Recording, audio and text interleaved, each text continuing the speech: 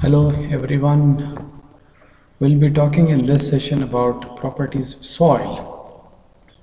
In earlier lecture, how to see the soil as a three-phase system we have seen, and also the types of soils that we come across. Here also some photographs which will be showing you a red soil here, a yellow grayish soil is here. Here there is a very familiar black cotton soil cut off, and then the soil being used as part of construction.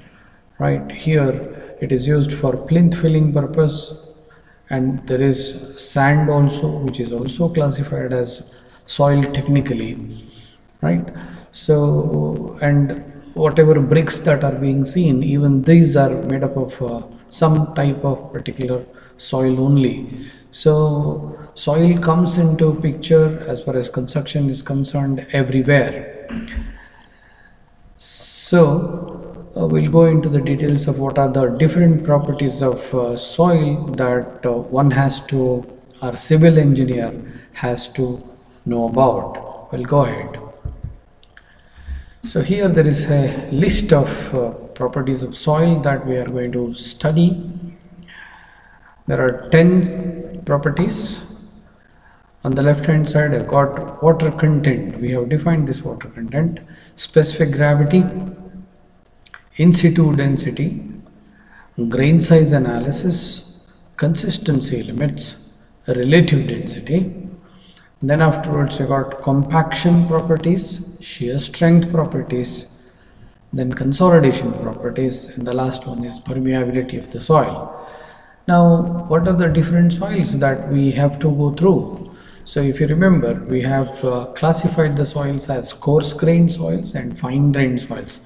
So these properties which have been listed over here, we have to study for both coarse grained as well as fine grained soils. Now most of them are common to all of both fine grained and then coarse grained. There are some properties which are specifically studied in detail as far as coarse grained soil is concerned or fine grained soil is concerned. We'll see them as and when we come across. Right now, here there is a set of soil on the left hand side, which are the first 6: water content, specific gravity, in situ density, grain size analysis, consistency limit, and relative density. These set of properties are called index properties. Now, what is index property? Index, you know that the books will be having index. That is to say, if you look at that index, you will be coming to know about what is there in the whole book. Exactly in the same manner, the index properties, when you study or when you know them, you will know everything about soil, like how it looks, what is its strength, where it can be used. How it looks, what is its strength, and then other properties, and then it can be used where. So these are the things that will be identified quickly, if not in full length, to some extent by these properties. That's why these are called index properties, right? Now there is another set of soil on the right hand side, 7, 8, 9, 10, that is compaction properties, shear strength, consolidation, and permeability properties. These are the properties which are known as engineering properties. Also, these engineering properties are referred to as mechanical properties or behavioral properties. Look at the terminology. One set is index property, that is identification purpose, whatever we use, index properties. Here, these are performance properties, means how the soil behaves under the action of different types of forces, maybe physical force, maybe gravitational force, maybe force due to water. All sorts of forces will be coming into action on soils, and under the action of these variety of forces, how the soil behaves, whether it takes the loads, sustains that load, whether it fails, whether it allows the water to pass through. There are so many things right? Whether it undergoes deformation. These are the properties that will help you in knowing behavior of the soil under the action of different forces. That's why these are called engineering properties, mechanical properties, or also referred to as behavioral properties. Okay, so in this slide what we have studied is there are variety of properties. I have listed on the left hand side 6 and then on the right hand side 4. It is so written that this set is called engineering property, this set is called index property. Okay, so here something more, index properties. There is 1 2 3 4 5 6, the same properties are there here, set of index properties. Now there is one very important thing that one should know is these first 3 properties, like whatever you have, water content, specific gravity, in situ density, what they are already you know to some extent. Water content, you know, it is weight of water to weight of solids, the ratio expressed in percentage. Specific gravity, you might be knowing that it is a ratio of density of particular thing to density of water, or it is weight of a particular material to weight of equal volume of standard material, generally water, right? That is known as specific gravity. You have studied in length also in fluid mechanics also. Specific gravity, there was a separate chapter which you know, otherwise you have to refer to earlier classes or details. Specific gravity is nothing but, what you can remember is, it's a ratio of densities. You can say density of a material to density of water is known as specific gravity. In situ density, density, you know that it is also referred to as mass density, that is to say mass per unit volume density. In situ in the sense on the site, as existing in the field. Please remember, in situ density is nothing but density of the soil as existing in the field, as existing in the field before excavation, before digging, before disturbing the soil. Naturally, in natural state, whatever density the soil mass possesses, that is known as in situ density. These 3 properties are common to both coarse grained and fine grained soils. So they are so common to both coarse grained and fine grained soils. Now there is a next one, which is grain size analysis. What is that grain size analysis? We'll see in detail, but in short I'll tell you. Grain size or particle size, it's also called particle size analysis or particle size distributions. More specific, soil consists of smaller particles, larger particles, and still larger particles. You have seen in earlier lectures that it will be having clay size particles, silt size particles, and then sand size, even gravel or even higher size particles. So it is a mixture. You cannot find only clay size particles somewhere, right? So whenever you come across a soil on the earth's crust, it is a mixture of all particles. But how is the distribution of particles in that soil? Whether smaller size particles are more, whether bigger size particles are more, or is it only bigger size particles, or is it only smaller size particle, or it is a good mix of all the particles. That is what we are going to study in length in grain size analysis. So this is studied preferably for coarse grained soils. That is what you should remember. So this particular property, right, index property, will be there or will be studied in length, right, for coarse grained soils. For fine grained soils also you will be finding out grain size distribution, but hardly there is any much of importance, or technically the property of the soil will not be affected much as far as soil particles, smaller size particle distribution is concerned. Only for coarse grained soils. Coarse grains means the particles which are coarse grain soils. Coarse fraction is the particles which are more than 0.075 mm or 75 microns. So when the soil possesses more than 50% of the soil particles as greater than 0.075 mm, we call that as coarse grain soil. And for such soils, grain size analysis becomes an important property. Okay, next is this is the one which is only for fine grain soils, which is called as consistency limits. In short, again, consistency means in the presence of water, how the soil behaves, whether it will be hard to handle, easy to handle, nice to handle, right, good to handle.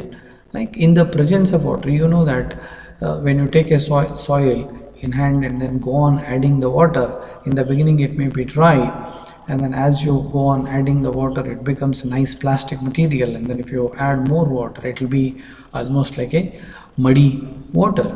So how the soil behaves in different water content, that is what consistency limits tells. And this type of study will be more beneficial if we can study it for fine grained soils. Okay, then comes relative density. This relative density in fluid mechanics, you might have seen this word relative density. It will be synonymous to specific gravity, but here in soil mechanics, in geotechnical engineering, specific gravity is different and relative density is different. Please make a note of that. In fluid mechanics, when we have studied, we have used specific gravity as well as relative density synonymously, one for the other. But in soil mechanics, they are not the same. Relative density is different, specific gravity is different. So relative density, what is it? We'll see it in later stage, but this is only for coarse grained soils, not for fine grained soils. Okay, overall these index properties, all these 6 are index properties which help in classifying and identifying the soils. Now you can define what are index properties. If person asks, the answer is quite simple. The properties which help us in identifying what the soil is, what for it can be used, how it looks. So these are the questions readily answered if we know the name or classification of the soil. So index property helps in identifying and classifying the soil. Okay, that is only for coarse grained soils. The relative density is used. So here we have index properties which help in identifying and classifying the soil. Okay, here are some more properties. The second set of properties: compaction, shear strength, consolidation, and permeability. Now I have told you these are engineering properties, and these are common to both coarse grained soils and then fine grained soils, common to both. These are also called behavioral properties. Engineering or mechanical properties give an idea about behavior of soil in different conditions. Different conditions is preferably under the action of variety of forces, so to say, because you have seen that this particular subject is also named as soil mechanics. Many books are available with the title. It is written as, I'll try to write here, soil mechanics.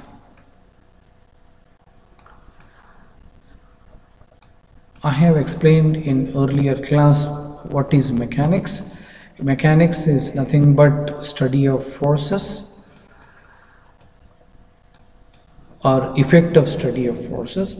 Now soil mechanics means it is how the soil behaves under the action of variety of forces. That is what it means. Now these are the properties which help you in in knowing the behavior of the soil under the action of variety of forces. So it is a compaction property, it is shear strength property, it is a consolidation property, and permeability property. These are the four important properties which help you in knowing the behavior of the soil under the action of variety of forces. Engineering property, they are called, these are common to both the CZ and FG soils, that is coarse grained and then fine grained soils. And the engineering properties are also known as mechanical properties. Okay, here specific gravity of the soil solids. Okay, let me make this particular part clear in the beginning, right? What is meant by soil and what is meant by soil solids.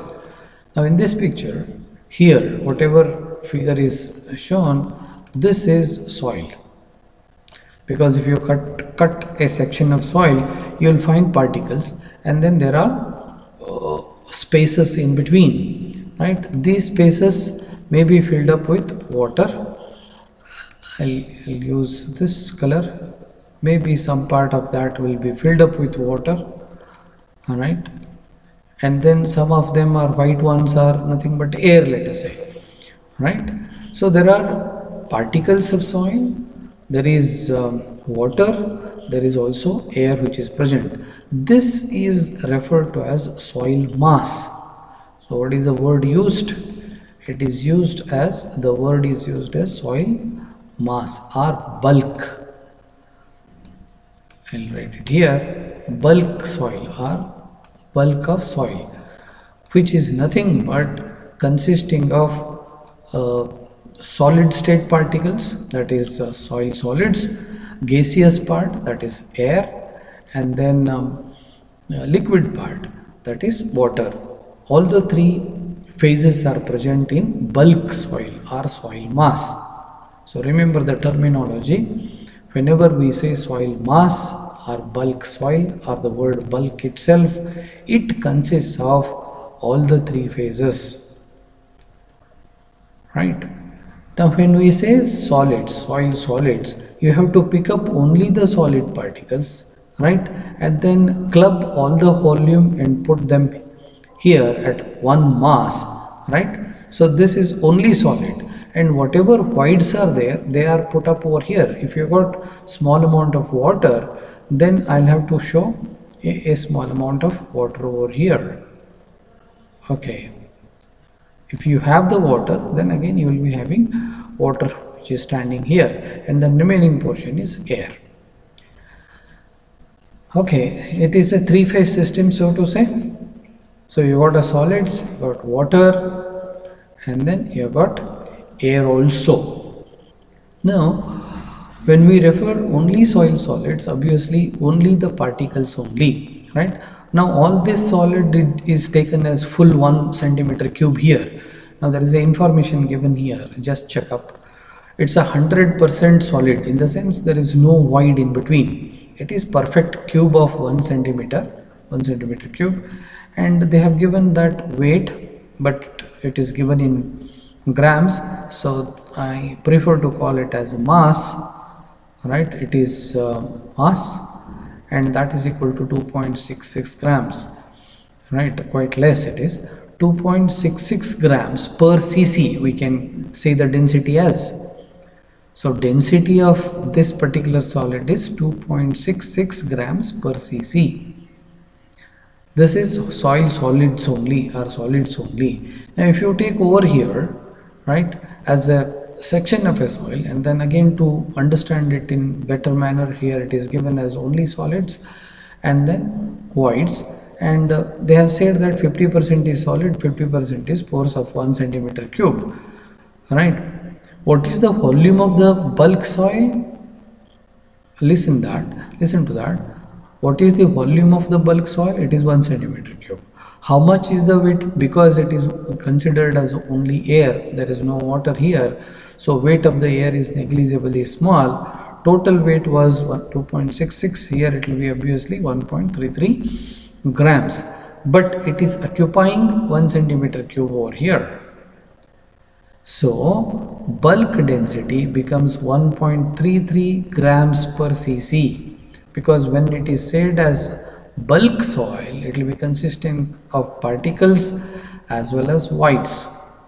So this is the natural condition of the soil. This is imaginary condition. This is not actual condition. If you imagine that you crush all the soils together, make it into 1 centimeter cube, that will be the one, right? Or you crush all these soils, put them in the form of a full solid, then it becomes like this. So this particular 100% solid is an imaginary case. When we have section of natural soil, it looks like this, but for the sake of study we put it this way, which we know it as three-phase system. Okay, we'll now go into the details of how specific gravity of soil solids is considered. Here another view of the same skeleton of soil, right? There are particles of soil. Another picture very clearly brown particles, all of them crushed together to form pure solid without any voids. All these white voids are taken together and then put them, they are nothing but air. The voids which are occupied by the water, the blue ones, are again clubbed together, all of them, and then put over here. So there is some amount of water, weight of water, some amount of volume of water. Similarly, every portion, like solid will be having its own weight, water will be having its own weight, air weight will be negligible, right? Volume wise there will be different volumes. Now listen, overall if you take weight, the total weight divided by total volume, because the soil bulk has got so much of volume.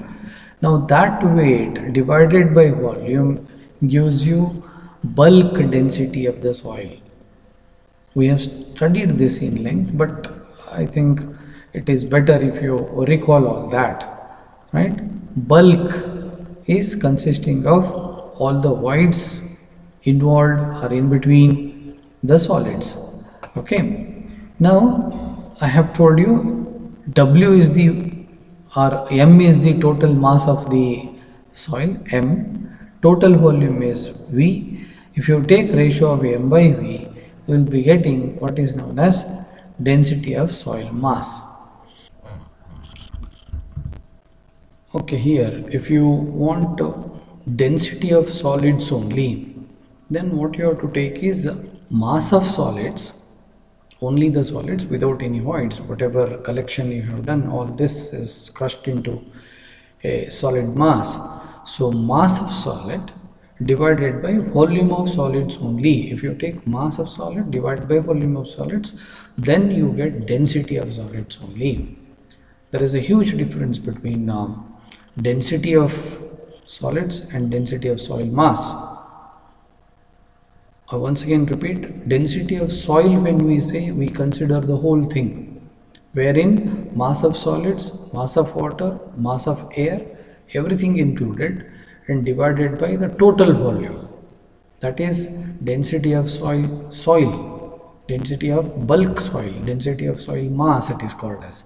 But if you take individual particles, put them in packed form, and then it has got some mass and some volume. If you take the ratio of the mass of solids divided by volume of solids, what you get is density of solids only. Obviously, because there is a smaller volume and larger weight, the density of soil solids will be much greater than the density of soil mass.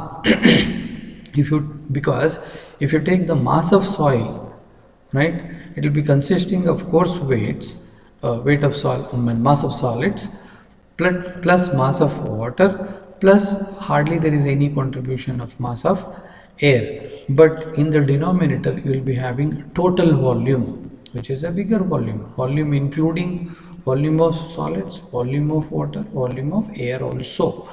So the denominator term will be much bigger. Because of that, the density of soil will be comparatively less than density of solids only. Okay, here we'll study in length about specific gravity of soil solids. So how to determine the specific gravity of soil solids? It is soil solids. The method is called as pyknometer method, and it is IS 2720 part 3 1987, which has given the procedure for determining specific gravity of soil solids. Now what is specific gravity? Specific gravity of soil solids is defined as mass of soil solids to mass of equal volume of water. The standard material of reference is water. That's why you have to take equal volume of water. What is the mass of that volume of water? That you have to keep it in the denominator. Numerator is having mass of soil, mass of soil solids. So the ratio becomes specific gravity. Obviously specific gravity will not be having any units of measurement. Now what are the apparatus required? Pyknometer, what you see here in photographs is a pyknometer, balanced to get the mass of the materials at an accuracy of 1 gram. Then you require distilled water. I put it as just water. And then the important thing is the specific gravity. The specific gravity that you are trying to find will be of some soil or some soil solids, that you have to dry it in oven and then take it for the test. That is what it means. Okay. Now here, if you just look at what is pyknometer, it is a glass jar, roughly 1 liter in capacity. The top of the glass is slightly in a different manner. You can just see here, there is a brass cone like arrangement, or copper cone like. It has to be placed on top of it, and then above that you place this rubber ring, and then put the stopper and rotate it so that this is quite nicely squeezed, and then no water will be leaking off. Because what happens is, when you put the water, there is a chance that it leaks here and there. Now that leaking has to be stopped. That's why there is a rubber ring. Now why the shape of the pyknometer top is made in the form of cone? The question, right? For this the answer is something like this. Suppose this top is made flat, right?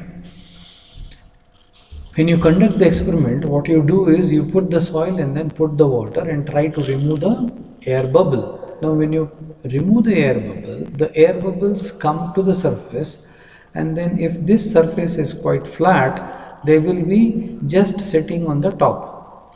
I'll try to draw in the form of a sketch. Let's say this is the top, right? The air bubbles which come, and then maybe they will be sticking to this.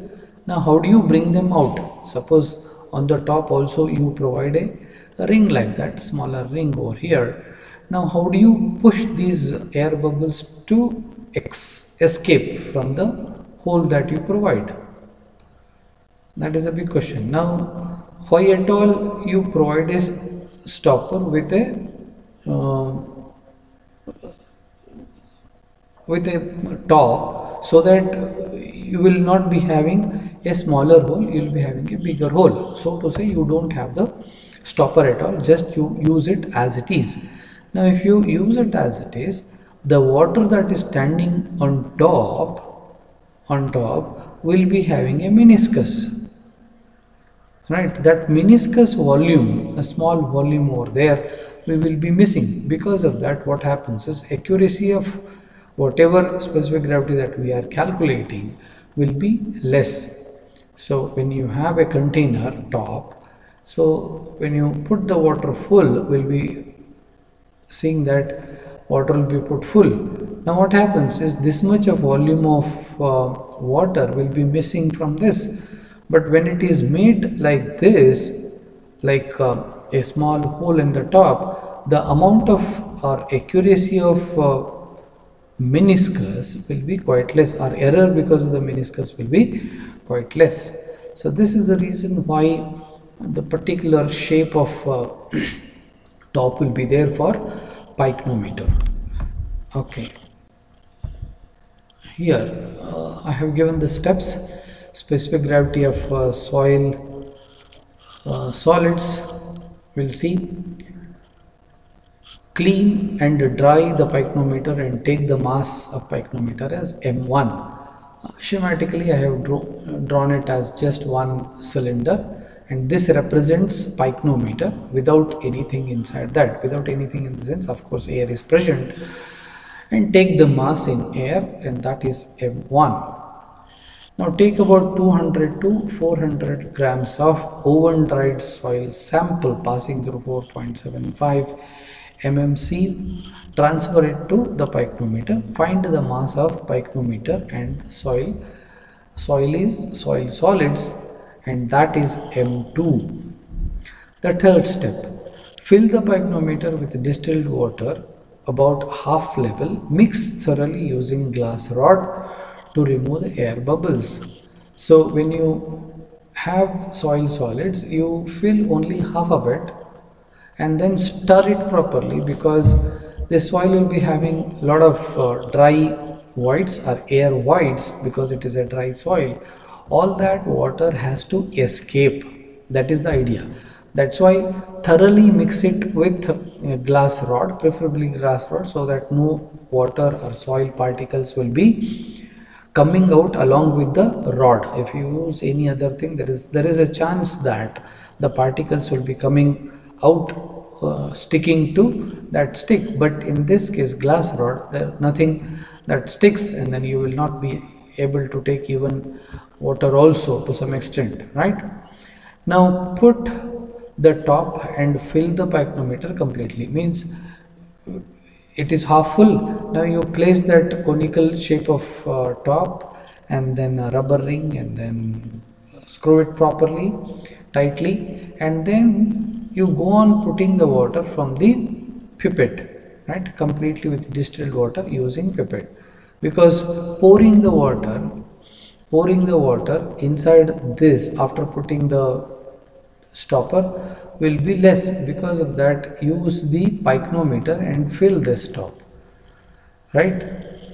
So once you fill it properly, you will be getting, or you should get, what is known as M3, right? Now take the mass of the pycnometer and the contents in the sense soil plus water, that is M3, right? And then of course this shaking has to be done a bit earlier. After putting the whole water, you need not touch it. You have to fill the water right up to the top, and then take the mass, that is M3. The last step, now empty the pycnometer thoroughly, clean it, fill the pycnometer fully with only distilled water, and take the mass, that is M4. In the sense, you have to remove all this soil and water mess, right, and then fill it with only water inside, right up to the brim of that pycnometer top, right. Then you take the mass, that is M4. Now if you have all these things, we can put them as observations in a table when you conduct an experiment. Mass of empty pycnometer as M1, mass of the pycnometer plus oven dried soil sample, that is M2, that is shown here. Then mass of pycnometer plus oven dried soil sample plus full water, means in addition to that you have got water also, so many grams. And then after cleaning everything, fill it with water, then take the mass of pycnometer plus full water. So M1, M2, M3, M4, there are 4 masses that will be getting. The mass of dry soil solids, the difference of these two, M2 is this, minus M1, this mass of jar or pycnometer goes off, you will be left with only mass of solids, mass of dry solids into minus M1. Now mass of equal volume of water. So here M4 minus M1, what we have done we'll see here, so that it will be easy to understand or remember, so to say. M4 minus M1 gives you what? M4 minus M1, M4 is full of water, M1 is empty. Now if from M4 if you subtract M1, we'll be getting mass of only the water which is fully filling the container. That is what M2 minus M1, M4 minus M1 gives. Now what is M3 minus M2? M3 is this, M2 is this. So if you subtract from here to this, the glass jar or pycnometer goes, cancels. The final soil particles will also be removed because already that weight is taken. Now when you subtract, what you will be getting is this extra water apart from the soil, surrounding water that will be there, that will be seen here. So in M3 minus M2, the pycnometer cancels off, the soil cancels off, you will be left with only the water it is in between. Now this water, if you subtract from this soil, this water, if you subtract from this particular water, you will be getting the water which is trying to fill the space of soil. The water which is trying to fill the space or volume of soil. So this term gives you that volume, whatever this term is there. This is nothing but mass of water equal to the volume of soil, right? Now as per the definition of specific gravity, mass of soil on the top divided by mass of equal volume of water. So this term gives you mass of equal volume of water, equal to what? Equal to the volume of soil. So that gives you that. Now when you take the ratio like that, obviously what you will be getting is specific gravity of soil solids only, right? It is not bulk density or bulk volume, it is volume of soil solids only. That's why it is specific gravity of soil solids only. Okay, this with one numerical example here. So whenever you solve the problem, better you wrote down the things in schematic diagram like that. This represents M1, empty container, empty pycnometer. This is along with the dry soil and soil with water thoroughly mixed and full of water, right? Clear everything and pycnometer is fully filled up with water, that way. So M1, M2, M3, M4 all are given here, and specific gravity equation is already mentioned in this, right? M2 minus M1 divided by M4 minus M1 minus M3 minus M2. Now using that, if you calculate, 2.62 would be the first trial value, 2.54 second, third one is 2.52. Now here mass of empty container, three different pycnometers are taken at one point, and then you can see a slight difference would be seen here, right? Mass of pycnometer plus dry soil, that is M2, 28.2, 27.5, 27.8. Then you know that procedure. You have to put the water and remove the air bubbles and take the mass M3, then clear the contents and then fill it with only water, then take the mass, that is M4. Using that equation, when you calculate, first trial gives you 2.62, second trial 2.54, third trial 2.52. When almost similar values are there, better you take the ratio and average and then put it as the final result.